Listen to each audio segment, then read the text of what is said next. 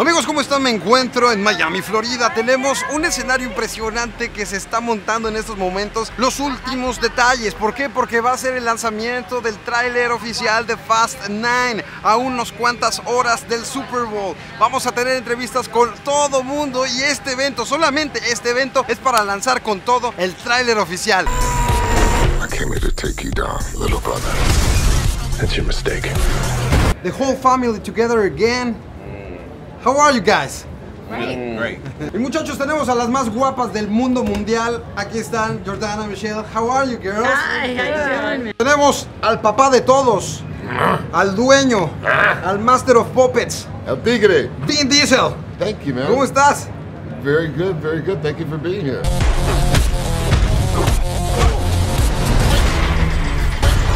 The biggest hand that I hold in my life. I'm actually not, these are not my real hands, I'm wearing baseball gloves.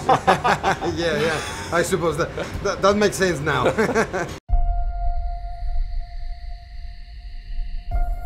I used to live my life a quarter mile at a time. In this part of the saga, how can we be different or surprising after all the things that I have seen in all the saga? Well, you're seeing right here, character Jacob, you know, we talk about family a lot in Fast and Furious, but we never explored it through this lens of blood. And that's something that's very new to us and it's exciting. Apparently, that's the challenge. How do you defy expectations? How do you one-up each movie? And how do you evolve the character's story in the most truthful and organic way? This is the challenge that we enjoy. And we meet this challenge because of all the fans like you that have grown up with this franchise and made this your saga. But things changed. I'm a father now. I will always be in your heart. Because we're surprised. Every day we get on set, we don't know what we're going to see, what we're going to experience. Reading the script is one thing. Getting to the set to see cars we're driving, the locations, the action sequences, how they're gonna go about doing things, what we gotta do, fighting, shooting, choreography, jumping off buildings. It's just never ending, man. So I think the fans are loyal, and because they know that we're gonna work as hard as we possibly can to deliver something that feels new, even though they've been looking at this for a long time. Who is he? You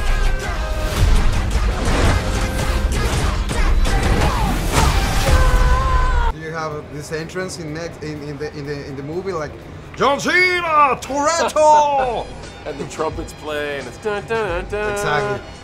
That was, you can see Toretto. That was my one creative suggestion.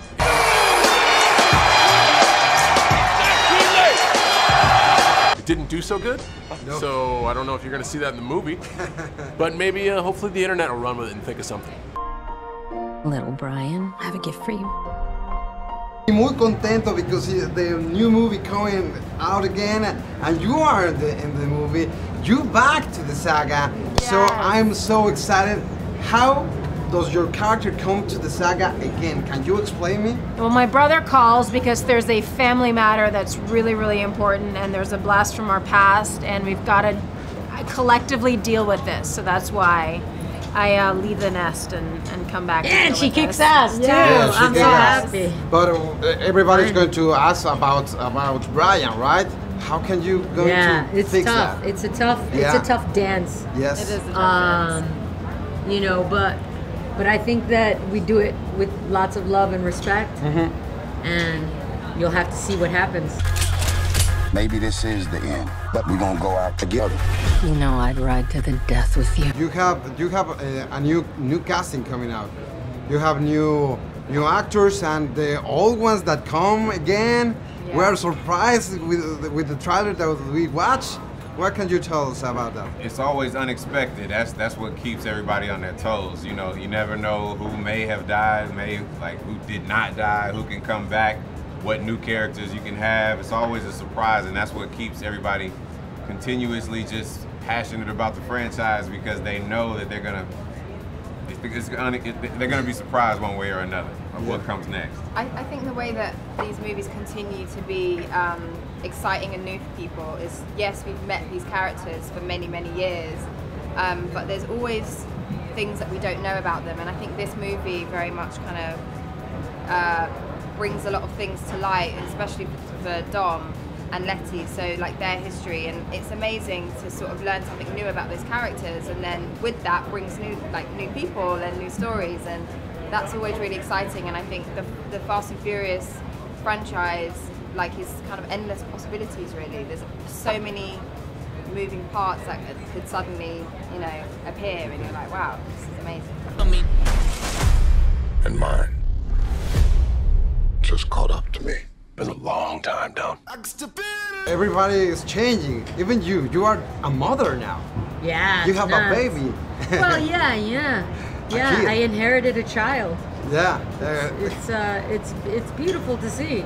And it's gonna be beautiful to watch this powerful woman that has this responsibility as a mother, but even in the field with danger, it's kind of. I think mothers are more dangerous than regular people. For sure. For sure. Because they're living for two people, and when you mess with a woman who has a kid, you're talking about double jeopardy there. There's a fierceness and a passion that comes out of a mother's that is way more powerful than regular power. I think.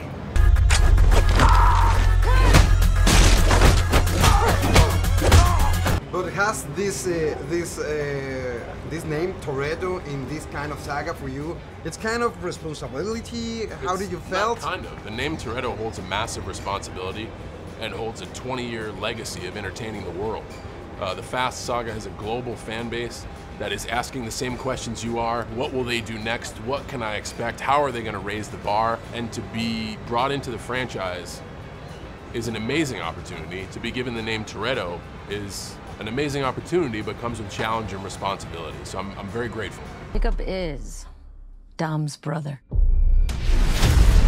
Your whole life, you pushed yourself to be faster than Dom. And it has a lot of Latin flavor. Lots. It's always had Latin flavor. It's been something that has been important to me. It's been so important to me that when I did the cameo for Tokyo Drift, I said you didn't have to pay me. The only thing you have to do is play a song called Los Bandoleros before I come on screen. And that was the beginning of reggaeton.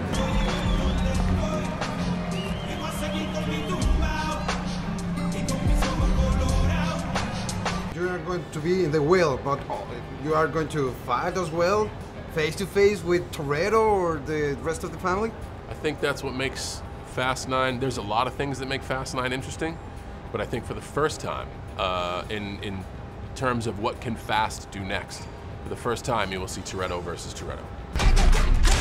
So we're up against a master thief, assassin, high performance driver. Let's remember when you were teenagers. Which was your first car, and did you have any funny story about it? Mine was a Pontiac Grand Prix, and I think it was recalled 315 times within the first 2 years. So I definitely have one. I was in high school, man, and all I cared about was actually having a vehicle. I didn't care about what it looked like on the inside, outside. I had a Plymouth Reliant with a messed up paint job because somebody had waxed the car previous to me and left it out in the sun. The whole outside of the car had remnants of the wax job on there. But I didn't care. I was the happiest man in the world. I was 16 years old, had a car, was able to drive to school. That's all that mattered to me. I didn't have my license when we got this movie. I don't think Michelle had her license. I got my license for the movie. I learned to drive on a track. Yeah, really? And I was growing up in New York. I was like, I don't need a car. I love taking cabs or the subway. And now that we're in LA, you know. Everybody lives in their car in Los Angeles. Yeah, I know. Right. Please tell me that's not a Pontiac Fiero strapped to a rocket engine? Impressive. I know. No, that's not impressive. 84 Cadillac Coupe de Ville. I got it when I was 14 and a half, so I couldn't even drive yet. And I smoked the transmission by the time I was 15 and a half, and it's an automatic. So I learned to drive before I could drive, and I'm grateful for that. All right, Dom, what's next? I had a 83 Cutlass Sierra, license plate number 1HNA540. Wow. I remember it. The only license plate number I remember. Very excited. Same like Chris, in high school. Got my license at 16. And just couldn't believe that I had the independence to be able to say I don't want to be somewhere and leave. Wow. Without having to get on a bus or catch a train. So, you know, it's been a feeling that I've been addicted to my whole life. I don't want to be somewhere, I'm out. Smarter than Dom. Stronger than Dom. But could you kill him? I hate this question. I don't drive. Don't drive? Wow. I did own a car once though, but it had to have, so in England, when you're learning to drive, you have L plates on your car that just lets other drivers know that you're a learner driver.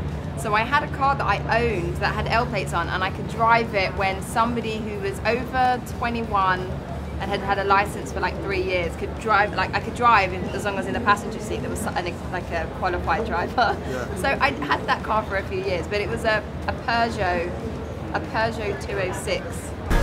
There's nothing more powerful than the love of family. But you turn that into anger, there's nothing more dangerous. I got this, my first car was a 79 Monte Carlo, and I bought it at an auction in New York City. And the way the auction worked is you weren't able to turn the car on. You could just look at it from the outside and you had to decide whether you were gonna buy it. I bought it for $175. And as I was driving home, there was a huge cloud of blue smoke behind me.